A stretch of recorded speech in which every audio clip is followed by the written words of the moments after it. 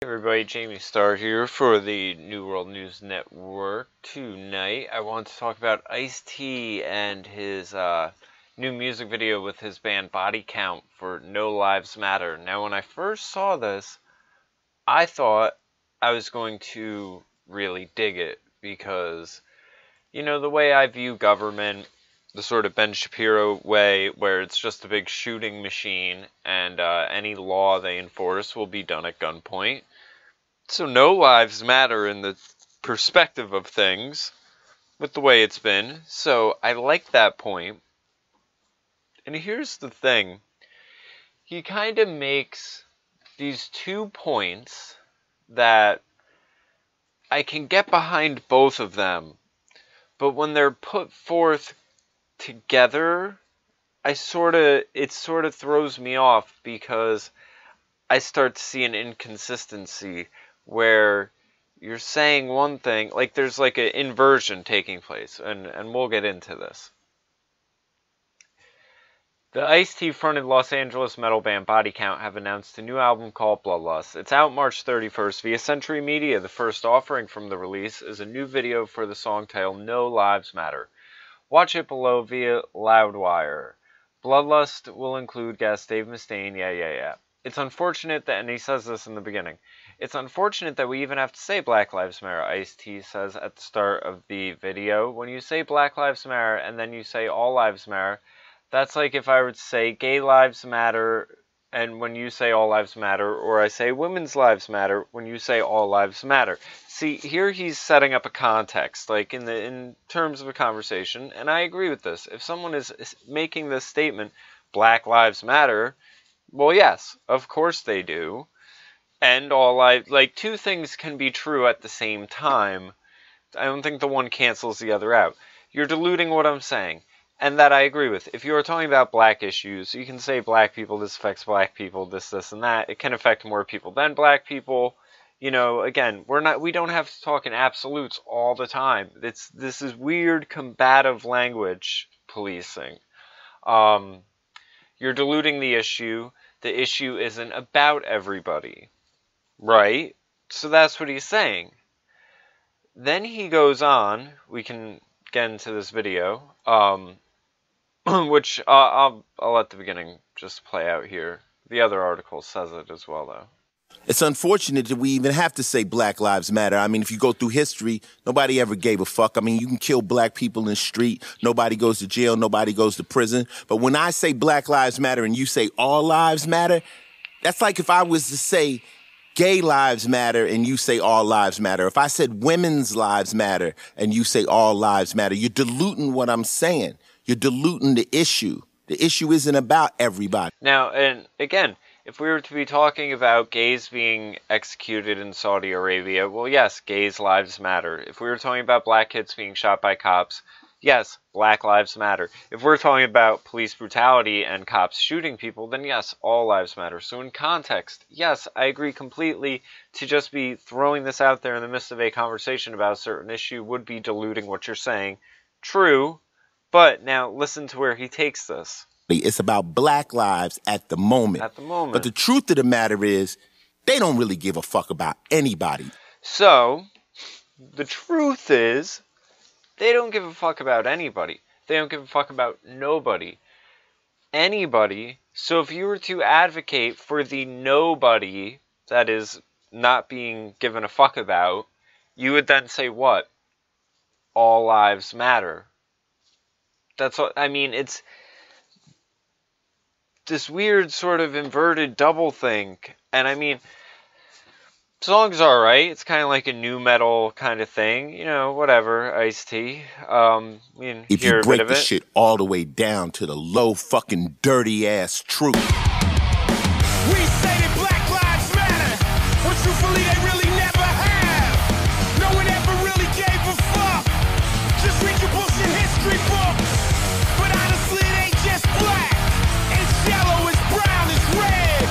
It's anyone who ain't got cash. Poor whites that they call trash. Poor whites that they call trash. I mean, so he's writing the song that's saying, you know, all of these people in the perspective of the government and everything, they don't give a fuck about. I mean, am I the only one bothered by this? So then he explains it, and I'm not going to show the rest of the video. I don't want a copyright violation. So he explains it. It's unfortunate you even have to say, but the truth of the matter is, he continues, they don't give a fuck about anybody if you break the shit all the way down. So far, I've gotten a good response, Ice-T elaborates to Hip Hop DX. I'm playing the honest angle with this. When it gets to the real bottom line, they don't give a fuck about anybody. I start the record off by saying it's unfortunate we even have to bring it up as a point. It's a phrase of desperation. It's not a phrase of power. It's a phrase of despair. They're diluting what you're saying right now with all lives matter. This is being sparked from a lot of black people being killed in a short period of time. I can take it a step further. When you're taking the base of government and power, we are all collateral damage at the end of the day.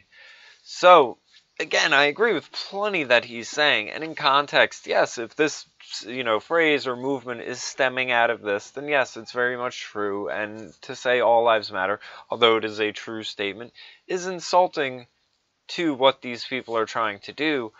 I don't think their movement is going the right direction whatsoever, though. And their ideas, here's the problem with their movement. And you could say it about Bernie Sanders and his movement or any of these other movements.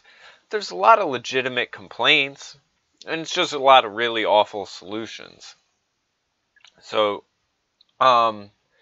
according to the hip-hop vet, unity is the key to making things change. While people are distracted by Donald Trump's accusatory tweets by Nordstrom behind closed doors, much dark forces are at work. Their biggest fear is when we get on the same side of something, he says, they want to keep dividing us. Blacks against the whites, women against men. They don't want people to line up and realize we're all pretty much mad at the same shit. They keep trying to throw monkey wrenches in to make us fight with each other, so we're not focused on what the problem is. And see, if you were to go to me and say this, I would say, yes, they want us fighting over something like whether or not it's appropriate to say all lives matter or Black Lives Matter, or when and where it is appropriate to say these things, and in what see what I'm saying? The fact that I even have to do this video in response to this kind of shows this is going on. You claim you're fighting it, but you're kind of perpetuating it at the same time. This is all so very double-thinky, weird. And it's bigger than the police, he continues. The song isn't even about them. It's about how the game is played. If they don't feel you have money to fight, they'll treat you like shit. That's kind of how the world is. The world is based on, if I can fuck you over, I will. What happened in the hood is really when regular kids started to get killed, we started to march, and a note went to police that people are going to make noise and they can't sweep it under the rug. So they decided maybe we need to pull back on our behavior. Marching does help. When you don't, they will get away with it and no one is talking about it. If one of those things where I'm glad people are at least now raising some kind of response to anybody. Which is good, if things are wrong, definitely march, raise awareness to it, by all means. The video for No Lives Matter is just the beginning. Body Count's Bloodlust, the group's 6th studio album and follow-up to 2014's Manslaughter, comes with 10 more seething tracks that presumably will ignite a firestorm of comments, or as he puts it, fuck your head up, but at least people will be talking. And that is true, but again, are we talking about a real issue here? It's like talking about language policing, especially when the song itself contains this odd doublethink. It also contains the idea that racism stems from classism, which I'm going to have a interview on as soon as I get to editing it, and I need to, because at this point I'm a fucking jerk for not having it done. So anyway, just wanted to share this. Have a good one, everyone.